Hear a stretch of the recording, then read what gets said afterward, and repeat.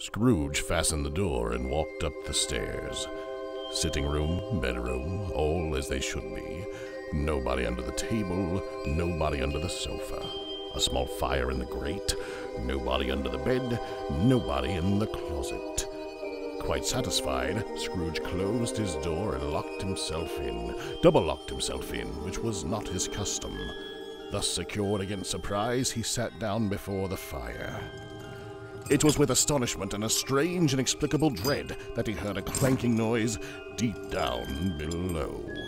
Scrooge then remembered to have heard that ghosts were described as dragging chains. Humbug!